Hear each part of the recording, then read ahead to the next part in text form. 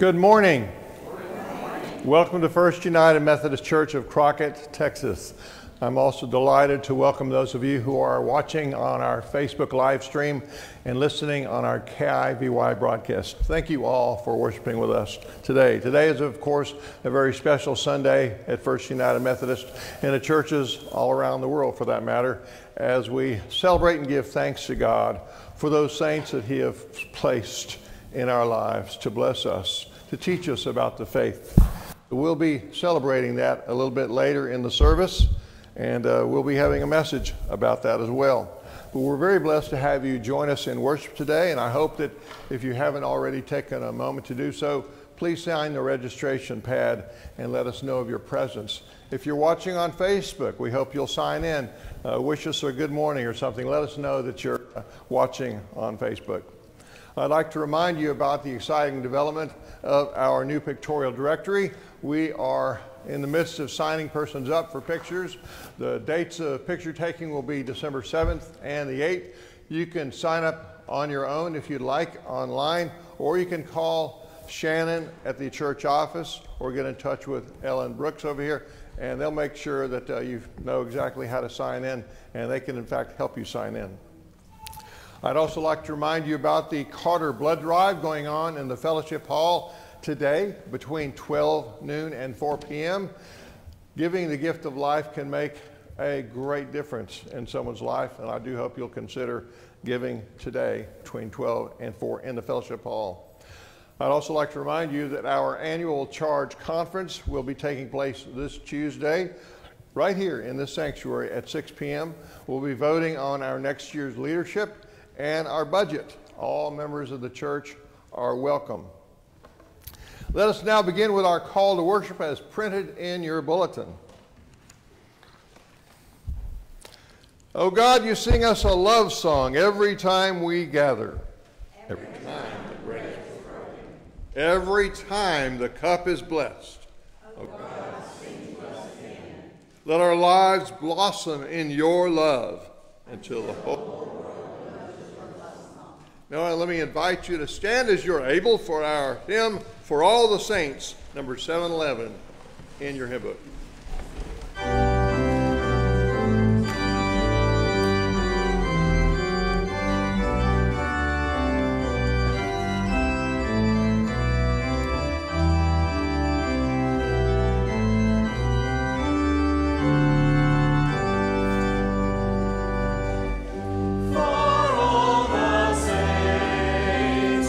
From their labors rise, who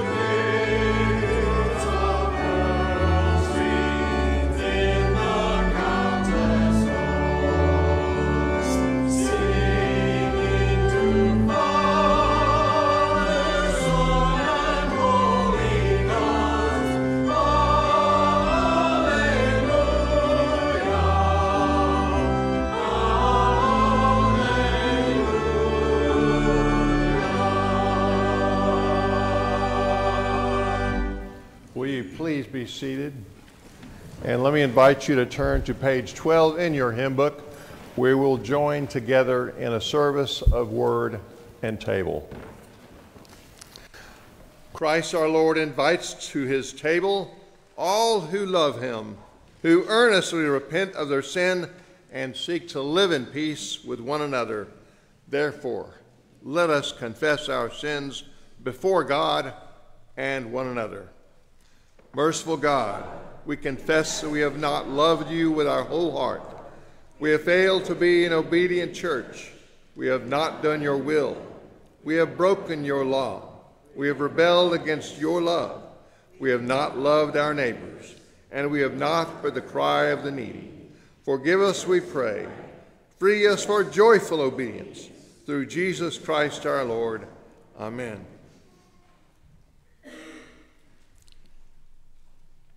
Now hear the good news. Christ died for us while we were yet sinners. That proves God's love toward us. In the name of Jesus Christ, you are forgiven. In the name of Jesus Christ, you are forgiven. Glory to God. Amen. I now want to direct your attention to the names of those in your bulletin, persons who are homebound, living in nursing home situations, persons who are hospitalized, persons who are ill from one situation or another. I invite you to pay attention to those in your devotions and lift them up in prayer for God's empowering healing. And I invite you to join me now as we as one congregation go before the Lord in prayer. Our gracious and loving Heavenly Father, we come to you with thankful hearts this morning, ready to worship and give you honor. We're grateful, Father, for the privilege of meeting together as your people. It always encourages us and strengthens us as we sing and pray together, and as we hear the message from your word. It's our prayer, Lord, that you would challenge us to walk in closer step with your will for our lives. Father, our souls are hungry to hear more about your plan and purpose for us individually and as a church. We want and need our lives to be a journey of faithfulness and purity. We want our souls to be a holy place for your Spirit to dwell. And so we ask you, Lord, to cleanse and remold us in your image.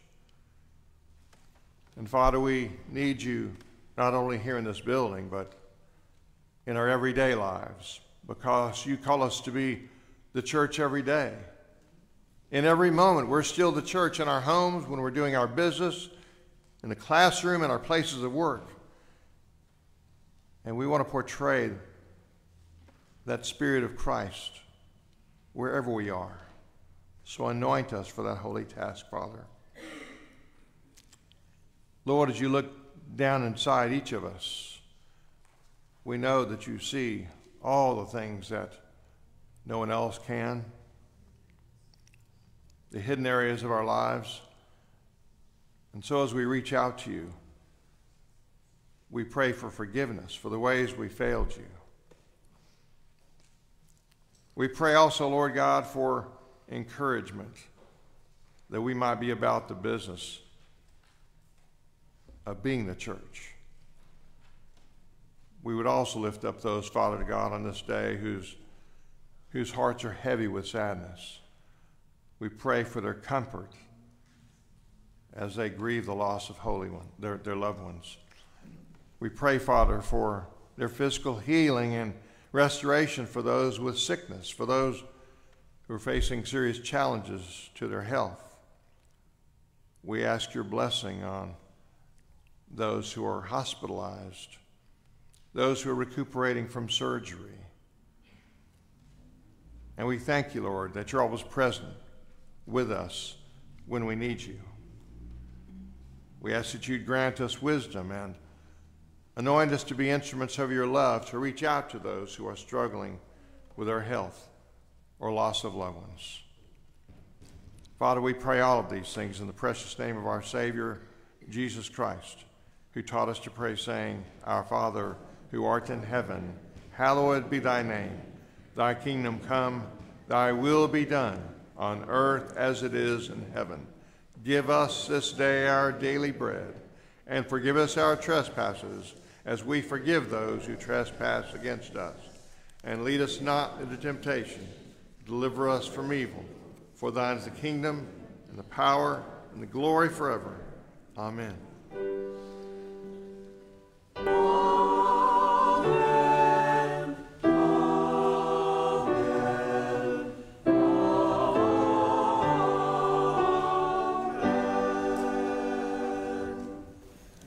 Will the ushers please come forward so we may present to God his tithes and our gifts.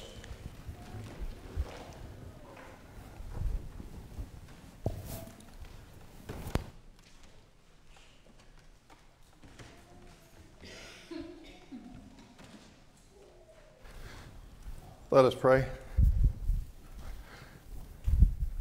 God, our Heavenly Father, we are mindful that true worship of you involves more than singing praises and praying together and hearing your word, but it also involves sacrificing ourselves to you, giving you our very best in gratitude for all you do for us.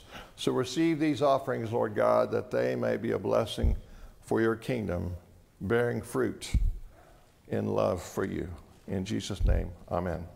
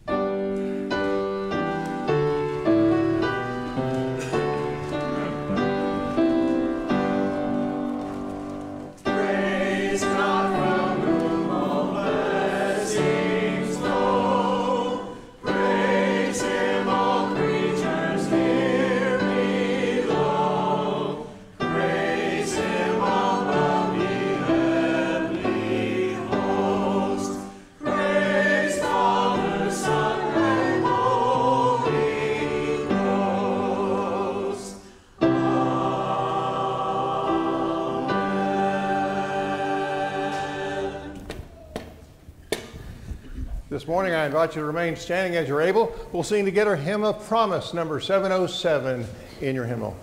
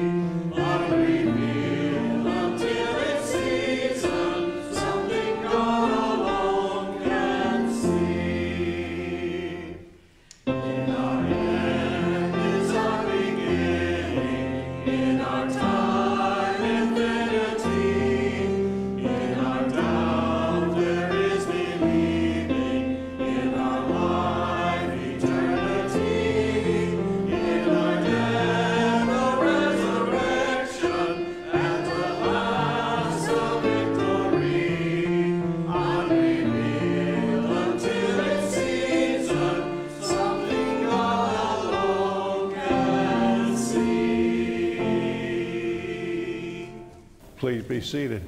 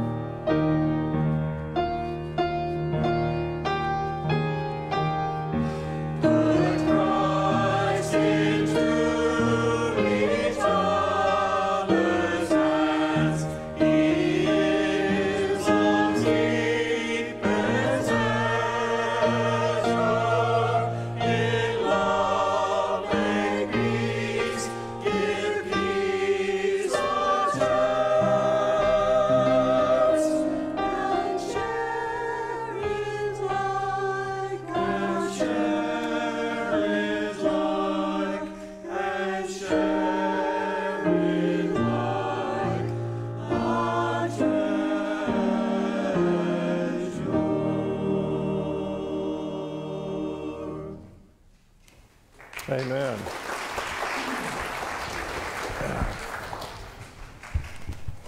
Please stand as you are able for the reading today's scripture from Matthew chapter 5, verses 1 to 12. Now when Jesus saw the crowds, he went up on a mountainside and sat down. His disciples came to him, and he began to teach them. He said, "Blessed are the poor in spirit, for theirs is the kingdom of heaven. Blessed are those who mourn, for they will be comforted. Blessed are the meek, for they will inherit the earth. Blessed are those who hunger and thirst for righteousness, for they will be filled. Blessed are the merciful, for they will be shown mercy. Blessed are the pure in heart, for they will see God. Blessed are the peacemakers, for they will be called the children of God. Blessed are those who are persecuted because of righteousness, for theirs is the kingdom of heaven. Blessed are you when people insult you, persecute you, and falsely say all kinds of evil against you because of me. Rejoice and be glad, because great is your reward in heaven. For in the same way they persecute the prophets who were before you. This is the word of God for the people of God. Thanks be to God. Please be seated. Would you join me in a word of prayer, please? God, our Heavenly Father, hide me behind the cross of Christ, that our Savior's love and mercy and grace may flow through my words and into our souls, that our lives may be transformed for your purpose alone. In Jesus' name we pray. Amen. What a blessed time of year this is for us. What one word comes to mind when I mention the month of November? That's right, Thanksgiving. Thank you for not saying turkey and dressing. Yes, November is a month of Thanksgiving, and I can think of few better ways to start things off than to be thanking God for the souls he has placed in our midst to bless our lives with, to plow that line of faith before us, to give us a path to follow. We are truly fortunate as a church because out of God's goodness, generations of saints before us have shared their love for God with you and I. They provided you and I with a valuable glimpse of what it means to live and serve in God's kingdom. So today, at First United Methodist, we celebrate All Saints' Day. It's a day to remember and celebrate those members who have passed on, although their presence is still heavily felt in our lives.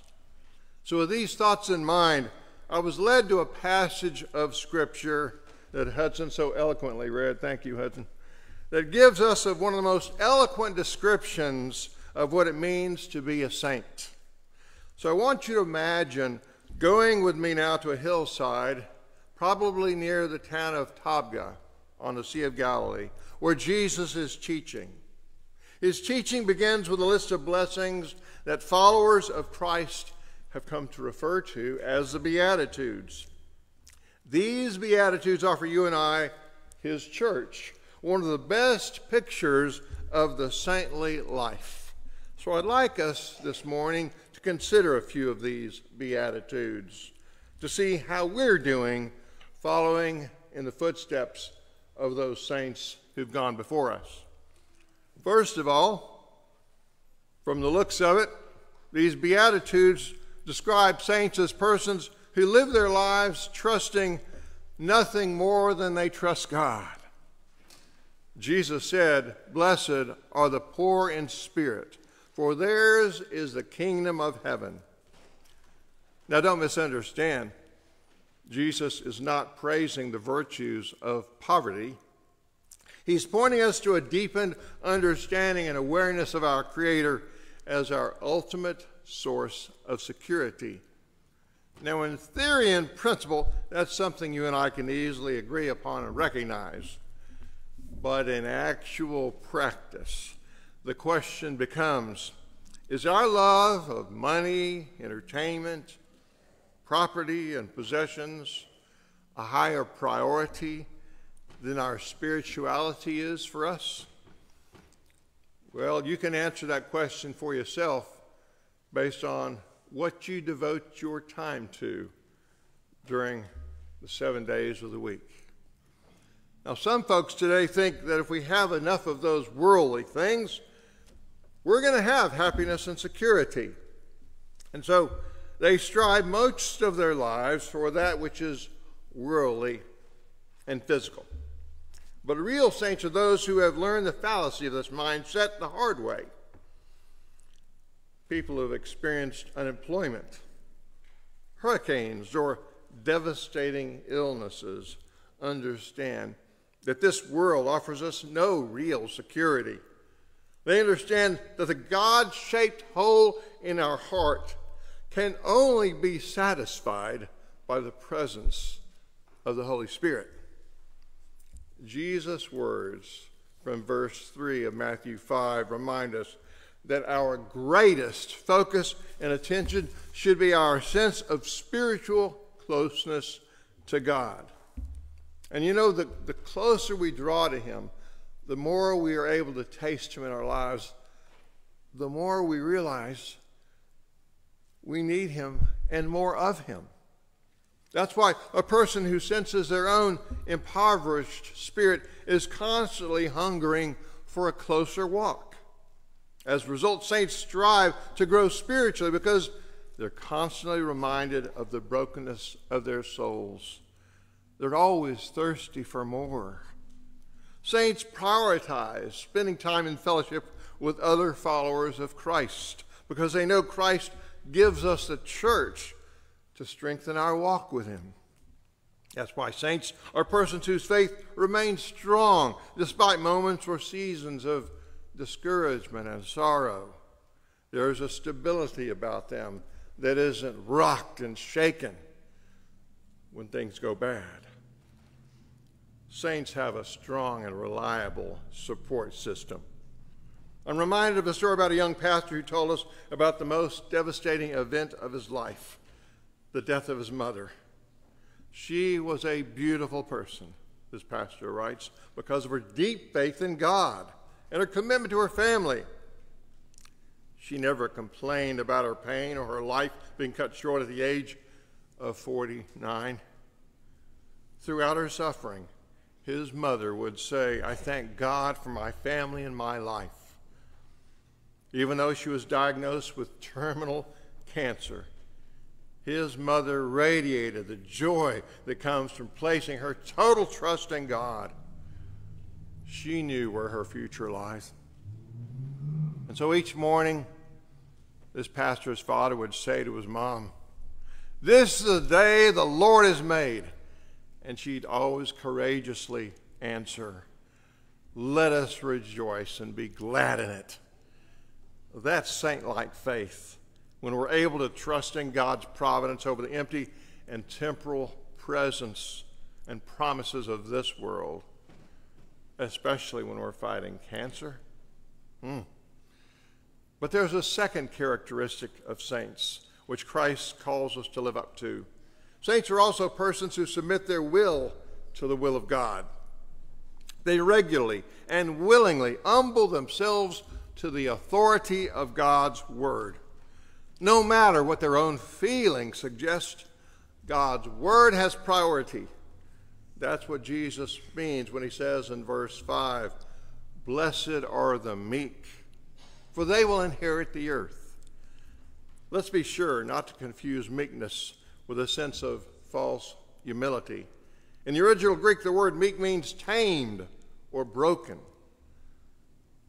A wild horse, for example, is of no use to anyone, but a meek or a gentle horse, well, that can carry children and pull heavy loads.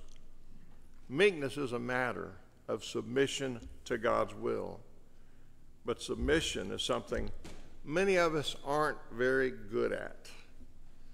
For many, life is one long battle for control. First with our parents, then maybe with our teachers, then with our employers, and even with ourselves. That's the humbling effect of a bad habit. But true saints come to discover that we have only one hope, and that is to trust the Lord enough to surrender to God's control. We have to submit to him, allowing his word to have absolute authority over our lives. When we're able to do that, we can rest assured God will take care of us. Saints understand this, trusting in God and submitting to his will. But there's one more thought I'd like to share from Jesus' Beatitudes. Jesus knew that the day would come when his disciples would be persecuted for believing in him. In his final beatitude, Jesus tried to help them understand that the Christian life is sometimes very difficult. In verse 10, he says, "Blessed are you when people revile you and persecute you and utter all kinds of evil against you falsely on my account." All through the years, saints have suffered because of their Christian convictions. They took unpopular stands and they remained strong in their faith. They refused to accept the world's evil standards as good. And we see that happening today across the world as Christians are martyred, as disciples of Jesus are ridiculed for their firm beliefs, and as pastors take unpopular stands, remaining faithful in their walk. But Jesus says, when persecution happens, rejoice and be glad, for your reward is great in heaven. All through the ages, there have been saints who have suffered because of their Christian convictions. They didn't waver in the face of a challenge. These persons are examples for us. They offer us a word of hope. They endured, and so can we. I've known a few saints in my time. They may not have been perfect people, but they fit these three criteria: trusting and submitting and standing firm. They blessed my life, and they blessed all who knew them. And in a few moments, I'll be sharing the names of 15 saints dear to First United Methodist. They walked these halls, they attended Sunday school, they participated in many of our traditions, and worshiped and sang hymns from the same pews that you are sitting in now. They served this church in many capacities, and they set an example for you and I to help us see and experience what faith and devotion to Christ looks like. I'm reminded of a great old song written in 1893 by James Black that beautifully reflects on the earthly labor and ultimate destination of those great saints who've gone on before us.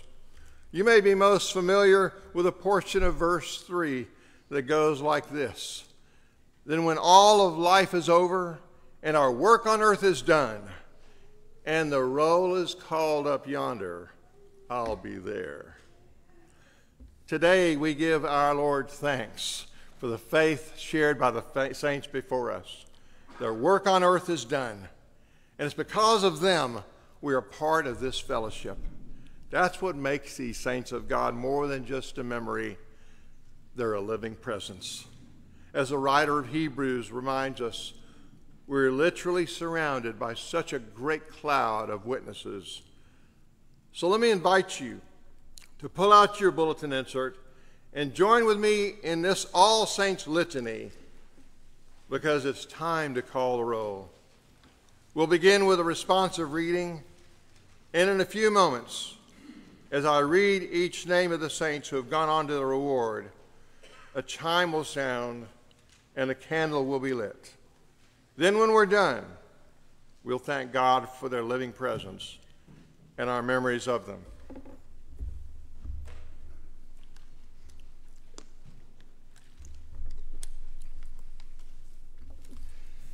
Everlasting God, this day revives in us so many memories of our loved ones. What happiness we shared when they walked among us. What joy when, loving and being loved, we lived our lives together. Their memory is a blessing forever. Months or years may have passed, and still we feel near to them. Our hearts yearn for them. Though the bitter grief is softened, a duller pain abides, for the place where once they stood is empty now. The links of life are broken, but the links of love and longing cannot break. Their souls are bound up in ours forever. And we remember as well the members who but yesterday were part of our congregation and community. To all who cared for us and labored for all people, we pay tribute. May we prove worthy of carrying on the tradition of our faith, for now the task is ours. Their souls are bound up in ours forever. We give thanks that they now live and reign with you as a great crowd of witnesses. They surround us with their blessings and offer you hymns of praise and thanksgiving. They're alive forevermore. Amen. Will our acolytes please come forward?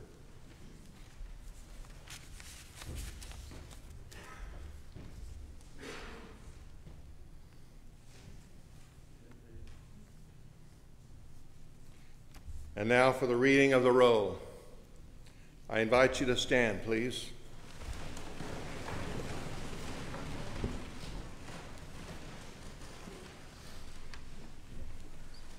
Bernice Easterly.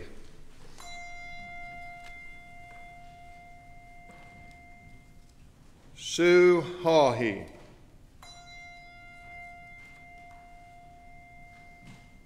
Ann Hayden.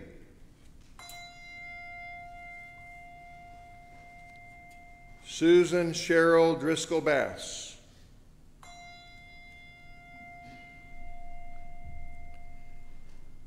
Bessie Hooks Hodges.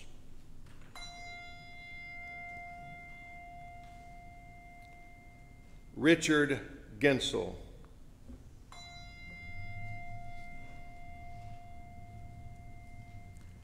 Dorothy Kinley.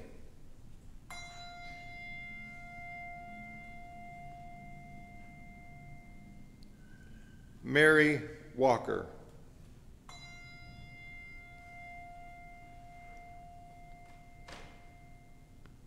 Patsy Edmiston.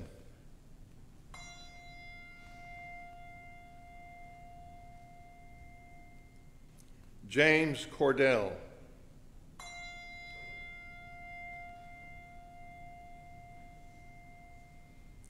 Shelley and Aidan McDaniel.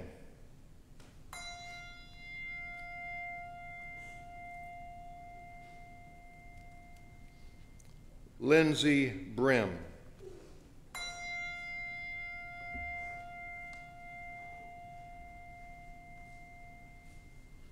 Virginia Scherer.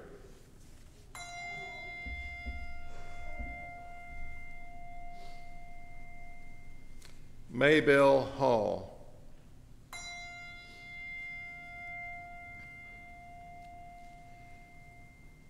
And now, let me invite each of you to spend a few moments in silent meditation for anyone beyond our local church whom you may have lost this year, a saint who remains very near and dear to your heart. During this brief moment of time, I encourage you to name them in your heart. And after a few moments, a chime will sound again.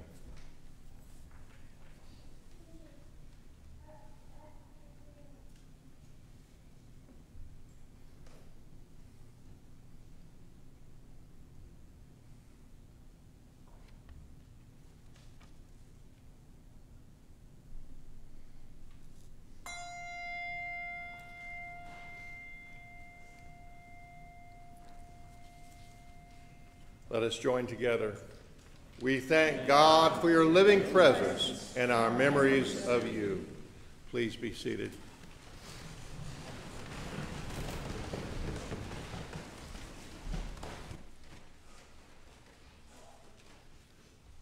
Following the service, I'd like to invite a member from each family to come forward. Our worship chair, Sarah, will come forward and give each family a candle to take home in memory of your loved one. As followers of Christ, we belong to a very special body known as the Communion of Saints. We're a body of believers that stretches all across the world and over the courses of thousands of years. And today, we're blessed to celebrate this sweet moment of communion in the midst of that great cloud of witnesses at a communion table prepared by our Lord. So join with me now on page 13 of your hymnal as we call on the Lord to consecrate these elements.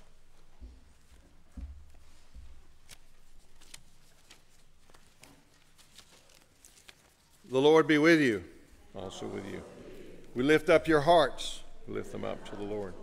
Let us give thanks to the Lord our God. It's right to give our thanks.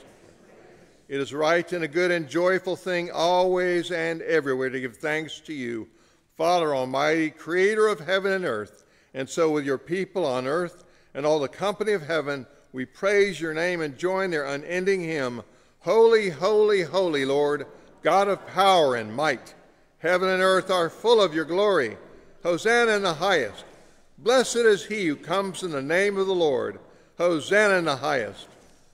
holy are you, and blessed is your Son, Jesus Christ. By the baptism of his suffering, death, and resurrection, you gave birth to your church, delivered us from slavery to sin and death,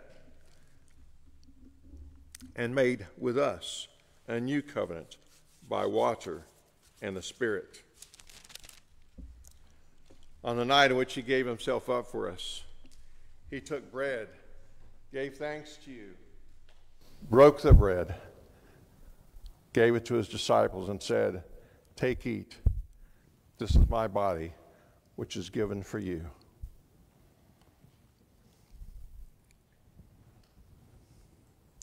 Do this in remembrance of me. And when the supper was over, he took the cup, gave thanks to you, gave it to his disciples, and said, "Drink from this, all of you. This is my blood of the new covenant, poured out for you and for many for the forgiveness of sins. Do this as often as you drink it in remembrance of me." And so in remembrance of these your mighty acts in Jesus Christ, we offer ourselves in praise and thanksgiving as a holy and living sacrifice, in union with Jesus Christ's offering for us, as we proclaim the mystery of faith. Christ has died. Christ is risen. Christ will come again. Pour out your Holy Spirit on us gathered here and on these gifts of bread and wine. Make them be for us the body and blood of Christ, that we may be for the world the body of Christ, redeemed by his blood. By your Spirit, make us one with Christ, one with each other, and one in ministry to all the world, until Christ comes in final victory and we feast at his heavenly banquet. Through your Son, Jesus Christ, with the Holy Spirit in your holy church, all honor and glory is yours, Almighty Father, now and forever. Amen. I would invite the ushers to come forward at this time as we prepare to distribute the communion. You'll be invited forward row by our ushers to receive the elements of the Lord's Supper. The choir will come first, receiving the elements, and then go to the chancel rail and receive the symbol of Christ's blood from the cup of redemption. If you would like to receive communion from one of our sealed communion cups as a safety precaution, they're at the front in one of the baskets for you to pick up, and there is one in the back also. Don't forget to serve, to come forward and stay as long as you like.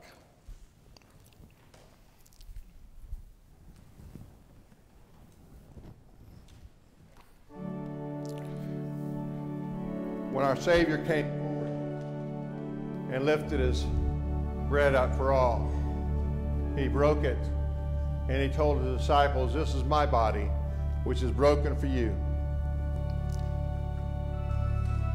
And he held up the cup and told his disciples, "This is my blood, which is shed for you."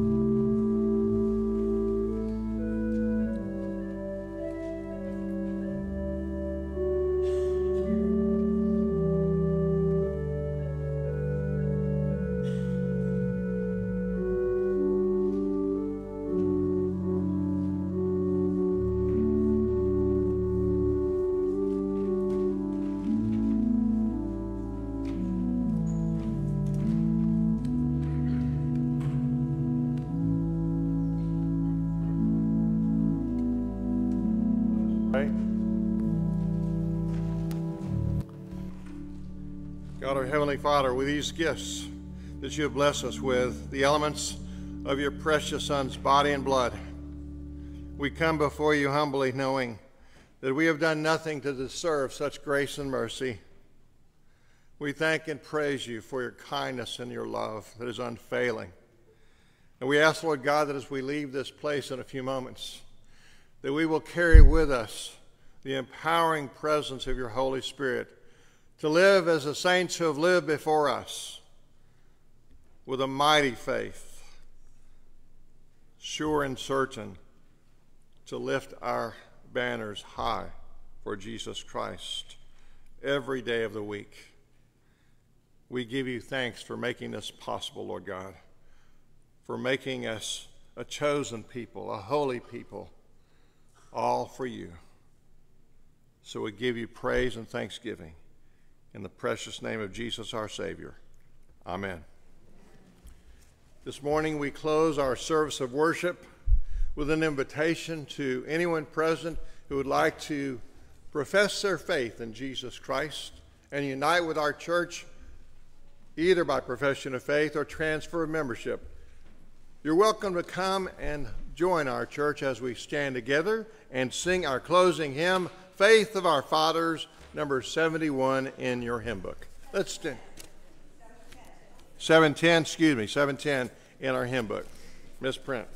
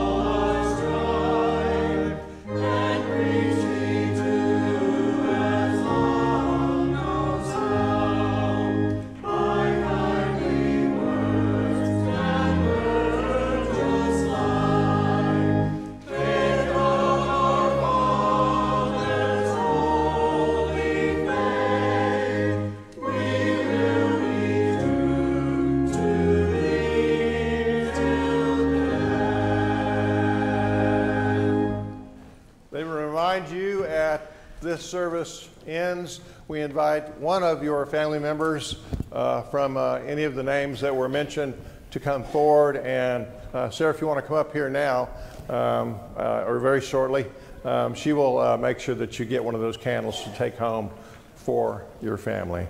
And now I offer you this benediction. And now may the peace of God, which surpasses all human understanding, keep your hearts and minds in Christ Jesus, both now and forevermore. Amen.